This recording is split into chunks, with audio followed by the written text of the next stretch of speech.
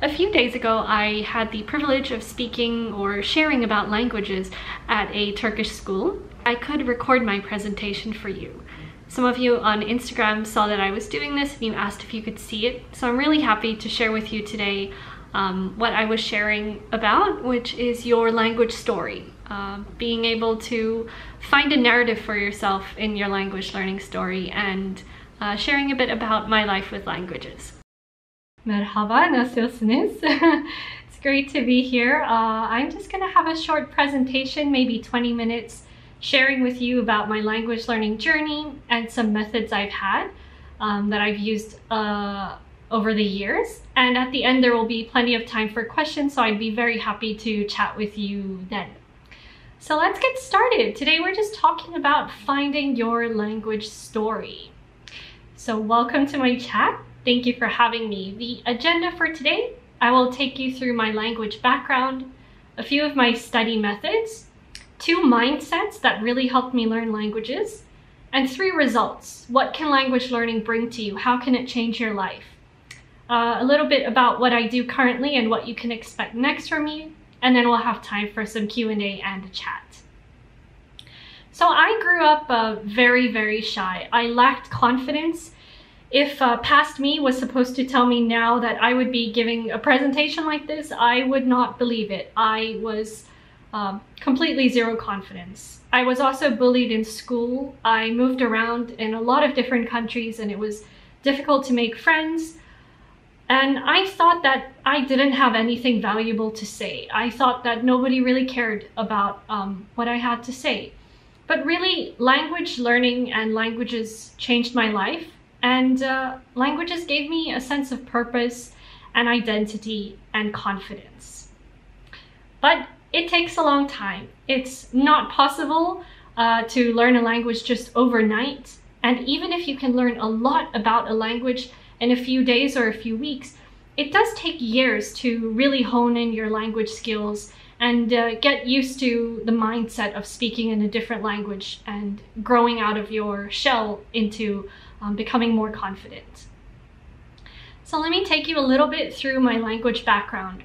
I was born in South Africa and I lived in Pakistan, France, the UAE, and a bit in Japan. And I didn't always take languages very seriously at school. So here's a picture of South Africa. This is not the city I was born in, but I think it's a really beautiful city. So my home language is Afrikaans. It's very similar to Dutch. And I've gone to English schools my whole life. So you can say I'm home language bilingual, English and Afrikaans. And then we moved to Pakistan around the turn of the millennium, around 2000, 2001. And I started learning a little bit of Urdu and French. I always thought, well, these are school subjects. I don't really take it very seriously. I just want to get good grades. Then we moved to Dubai. And I was lucky enough to have the opportunity to learn Arabic at school, and it was quite difficult for me. I think when we learn languages at school sometimes, we focus a lot on grades and homework and tests. So I never actually learned how to write Arabic properly when I was at school. I used to look at it like it was pictures. I thought, oh, this one looks like a slide and this one looks like a W, and I memorized it visually.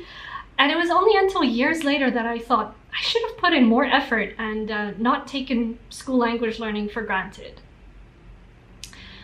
So I didn't take languages seriously, but then I did. Some things changed. I started learning Korean about 10 years ago. So it's been my longest learning foreign language, and it was the first language that I have completely self-studied. So my mom saw an ad in the newspaper for free Korean lessons. And she said, don't you want to try? And I thought, that's kind of a weird idea of yours, but let me see. And I just fell completely in love with the language. The culture is fascinating, the way the language is constructed, learning a new script. Korean was really just a fascinating language for me. And after that, I started learning Japanese. Korean and Japanese have very similar grammar structures, and you can almost translate Korean to Japanese word by word because the sentence structure is similar. So it took me a very, very long time to get comfortable in Korean, but not such a long time in Japanese. because they were quite similar. After that, I moved to Singapore. And as I mentioned near the start, Mandarin Chinese is one of the official languages that is used in Singapore. So I decided to focus a lot more of my time learning Chinese as well. And one of my newest languages is Hungarian. It's very, very difficult. And every language that I learn has a different reason or story behind it. So I listened to Hungarian music maybe 3 years ago. And I thought, I've never heard something like this. This is absolutely fascinating. And I think I want to try learning this language. Apart from French, I had never learned any language from Europe. And it was just a lovely challenge that I'm continuing with now. Then Vietnamese came along the way as well. Fascinating language, very difficult for me to pronounce. But I really enjoy Southeast Asian languages. So this is one that I've been trying to learn a little while as well. And the reason I started is because I downloaded a song that I thought would be in Korean, but I accidentally downloaded a Vietnamese song. And I listened to it and I thought, I have no idea what language is this, I must learn it. So there's another quite uncommon reason for why I started learning Vietnamese. And then Spanish. I think there's actually a YouTube video where I say, I'm never gonna learn Spanish, and things just changed. So I feel bad for saying that. You never know what can happen in life. So I started learning Spanish about 2 years ago when my mom took some Spanish lessons at work, and I really wanted to just practice with her. So whenever I learn a language, my mom tries to learn some words as well, and vice versa. So sometimes when I call her, I always say, Hola madre, ¿qué tal? So we always just greet each other in Spanish over the phone. And I really appreciate being in a family that values language learning as well. After that, I started learning Tagalog recently. It's one of the languages, the official language of the Philippines. And I can't say I'm fluent in it yet. I'm currently still taking lessons, but that's one of my recent endeavors. And then French again. I thought, well, I've been learning French for 12 years at school and it's become completely rusty. So it's about time I brush up on it. So this is a recent one that I'm trying to work on to get back to a good conversational level. And who knows what's next? Maybe Turkish? We'll see. As you can tell from what I said about Spanish, never say never. You never know what situations or circumstances will happen in your life, and a new language might come knocking on your door. So you might be thinking, how did I learn all of these? I've taken you through my timeline, but how exactly? What kind of methods helped me learn all of these languages? I'll take you through 3 of my methods. The first one is language stacking. This is something that a few multilinguals or polyglots use. And it is learning one language up to an intermediate or advanced level and using it as the language of instruction for another language. So I started learning Japanese using a Korean book over here. As I mentioned earlier, Korean and Japanese grammar are very similar. So it was much easier for me to learn Japanese using a Korean textbook so that I didn't have to translate back in my head Japanese, English, Korean, you know, there were just 2 languages. That's how I used language stacking to learn Japanese. And after that, when I was comfortable enough to speak Japanese, I started learning Spanish using a Japanese book as well. So here's an example of the Spanish book I have. It's written in Japanese and it teaches you how to write a diary in Spanish. And it's one of my favorite resources now to continue learning Spanish. So that's what you can try, language stacking. So once you're comfortable in one language, try and use it to learn another. It'll help you keep the first language fresh, and maybe if the languages are similar enough, even help you to learn faster. The next method, probably something you've heard online a lot, is immersion. Now, when we hear the word immersion, we usually think, okay, that means I have to go to the country and just live there and then I'll be fluent. Absolutely not. There's really no necessity to go to another country. You can create an immersive language learning space for yourself in a specific language. As long as you dedicate enough time to lots of listening, reading, writing, and speaking, You don't even need to travel to that country and you will be able to learn it. So I have never lived in Korea, but when I was a high school student, now you'll know how old I am, this is from 2012, I decided to do an, a part-time job at a Korean restaurant in South Africa. I thought, let me earn a little bit of pocket money so that maybe one day I can travel to Korea, but also get some practice and opportunities to speak Korean. So I was not very good at Korean back then. My handwriting was atrocious, but here's a picture from, I don't know, my phone was a brick back in 2012, but I tried to copy down the menu, and I remember I was taking orders and I would practice what I needed to say. So I was so nervous to speak to the customers. I had to practice line by line and ask them, what would you like to order? And it was very scary for me, but I knew that putting myself in a situation to hear Korean every day would really be beneficial to practicing the language a lot. So that was one example of immersion for Korean. Another example of immersion was probably at its peak when I applied for an internship in a Japanese company. So I'm a designer and I did a few internships in graphic and packaging design in Tokyo, and almost none of the people at those companies spoke English. So don't tell anyone I told you this, but there's a lot of fake it till you make it. I think that's totally fine. If you have to sit and write down a few sentences that you want to practice to be able to say, if you need to write down words relevant to a topic and learn those, you can slowly build up your skills there. I didn't know any vocabulary relevant to graphic design when I started my jobs in Japan, but I would sit up late at night looking up words related to design and typography, and I tried to use those words and sentences at my internship.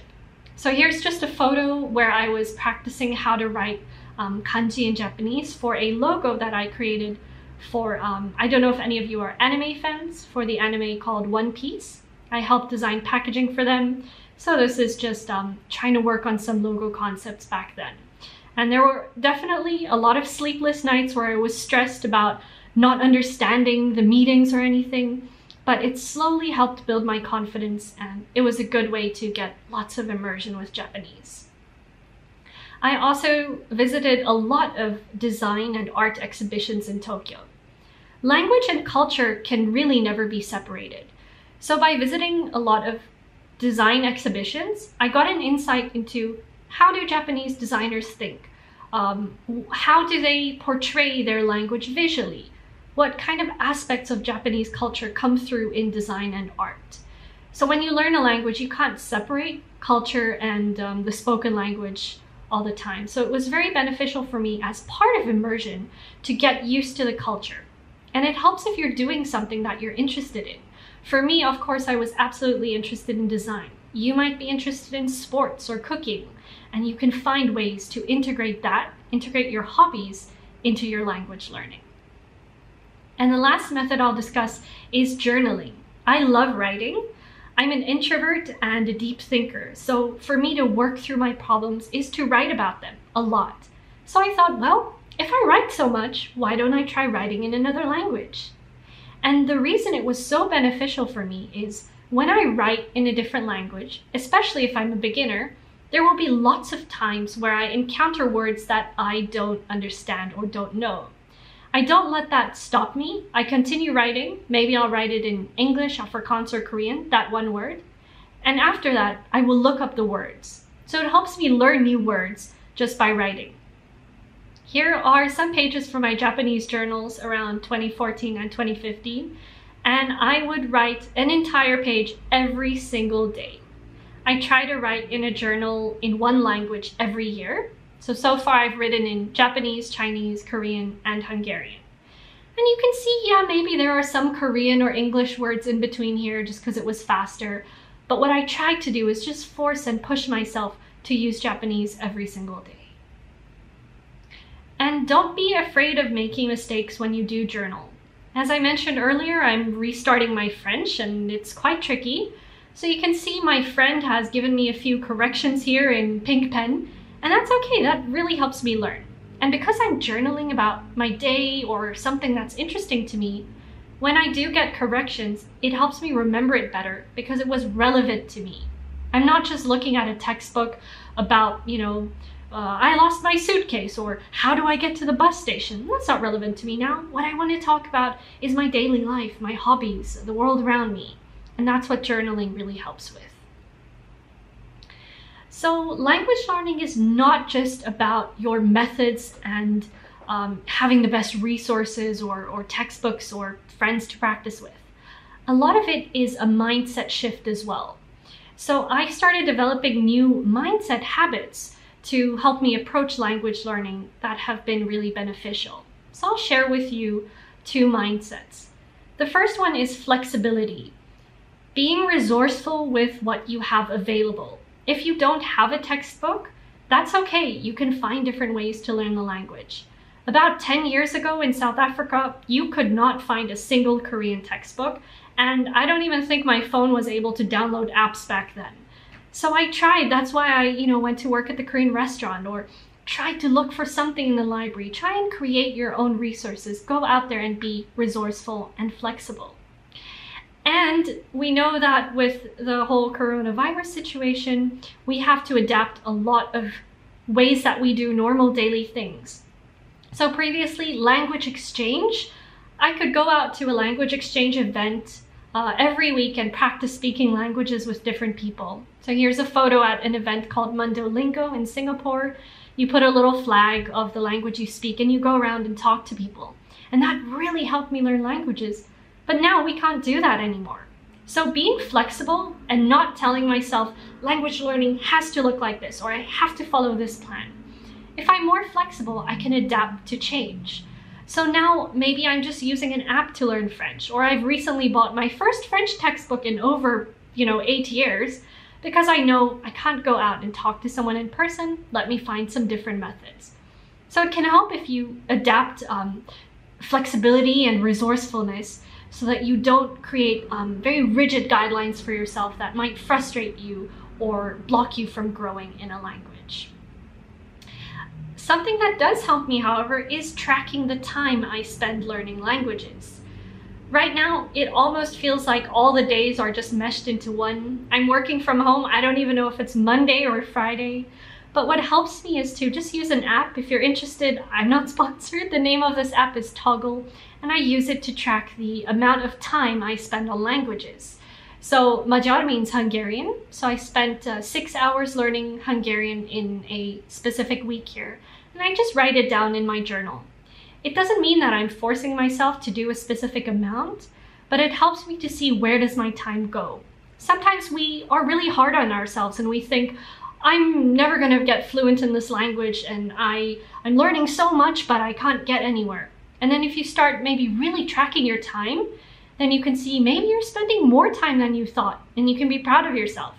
Or you can analyze it at the end of the week and say, maybe I should change things up. I've been spending a lot of time reading, but not a lot of time practicing an important language. So time tracking can help you if you implement it in a flexible way. You don't need to tell yourself, learn 5 hours a week. There's no magic amount of time. Just track what you're doing already and see how you can fit it into your schedule and your daily life. The last mindset that I'll mention is fearlessness, taking up new challenges. When you learn a new language, you are going to sound like a baby. You have no vocabulary, it's very scary to speak, but stepping out of your comfort zone is going to help you learn faster and grow as a person. That's really the biggest benefit that language learning has brought to my life, is to grow in confidence and not being afraid to make mistakes. Nobody's going to laugh at you. It's okay if you make mistakes. That's really how we learn. So now that I'm learning Hungarian, I'm trying to challenge myself to do very difficult things. I've only been learning for a few months and I'm really a beginner, but I read on Twitter recently, somebody said, if I want to do something, but it's really scary, I'm still gonna try. And that's really the motto I wanna adopt for this year. Even if I'm afraid, I'm gonna try, and that will help me grow. Now that doesn't mean if you're an introvert or if you're shy, that you suddenly have to go and talk to a million people. Just try to do small things that are outside your comfort zone, and you'll see how you will grow. This is just a still from a video about 2 weeks ago. I was speaking on Hungarian radio, and I might look like I'm comfortable and know what I'm saying, but on the inside, I was super scared and I was trembling, and no one could see that, hopefully. But I like to just challenge myself and put myself out of my comfort zone. I did mention this earlier. My motto is, if I want to try it, but I'm scared, I'll do it anyway. So about 2 years ago, there was a big polyglot conference in Japan, in Fukuoka, and it was my first time speaking live on stage in front of a lot of people. And even though it was scary, it was so rewarding to be able to connect with fellow language learners and share with them my love of learning languages. And really, if you get past the scary aspect of speaking in a language or even speaking about a language to other people, you'll realize that the language learning community, online or in real life, we're all just very excited about languages. And it's so rewarding to just be able to talk about it with other people. And I'm really excited to see that you guys have a language club at your school. I never had that when I was growing up at school. So I think it's amazing what you guys are doing here and building your own language community. If you are interested, I talk a little bit more about mindsets on videos on my YouTube channel. Here are some examples of mindsets related to language learning. You're welcome to check it out at youtube.com/LindieBuddhist. And I also write on Medium or on my blog a little bit about language learning too. So the last part of my presentation is some results. What can language learning bring to you? We all know that learning a new language will help you understand a new culture or be able to talk to more people.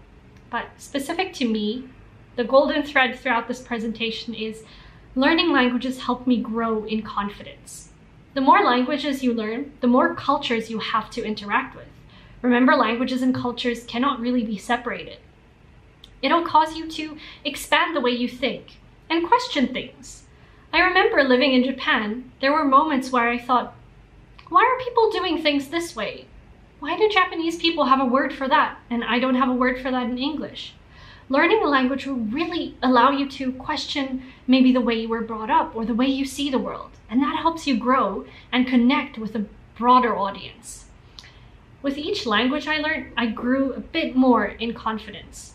So, as I said, I used to be incredibly shy, but now I'm okay to speak at conferences and be here today to share with you. Again, a result of language learning is you grow to not be afraid of making mistakes. You will sound like a child. It's okay. Everybody has been there, and people are not out there to laugh at you.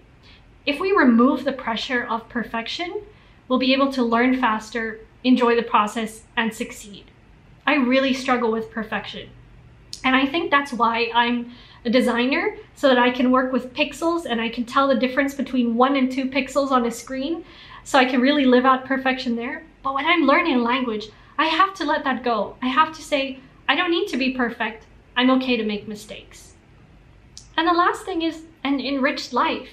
Learning languages has brought me job opportunities, the ability to share about language learning.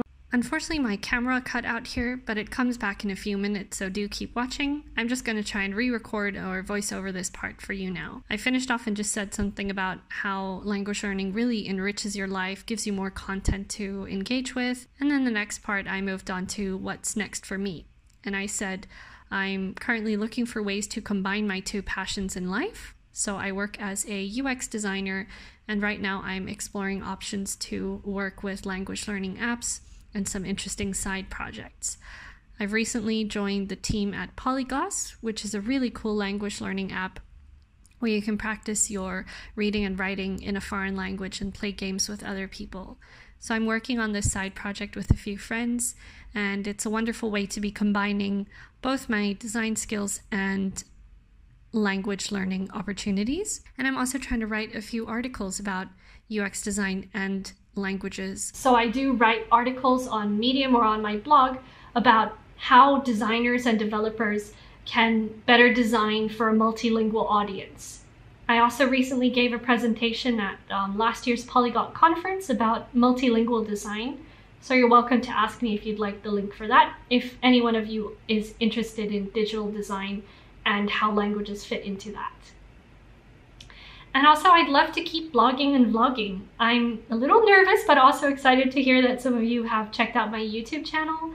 So I'm really excited to keep creating language learning content and help to grow and inspire the language learning community. There's a lot of us on the internet, and now that we're so distant and working remotely, it's nice to have a space where people can share a common passion of language learning online.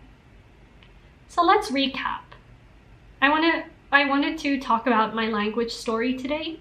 I hope it has helped you think about your language story. You all have your own language story, even if you speak 1 or 10 languages. It's never too late to start if you are interested in learning more. Just start small and build up your progress. I also touched on some methods. Everybody has different methods that work for them. Find one that works for you and be patient. I did speak about flexibility. The way I'm learning languages now is completely different from how I learned it 5 or 10 years ago. We can adapt and grow and even change our methods as we continue.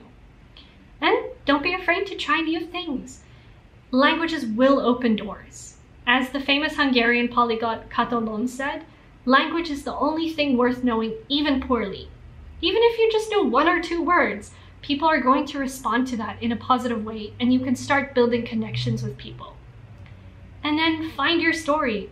Whether you're aspiring to be an engineer, designer, chef, historian, tailor, or scientist, you can incorporate languages into your daily life, whatever your field of interest or career will be.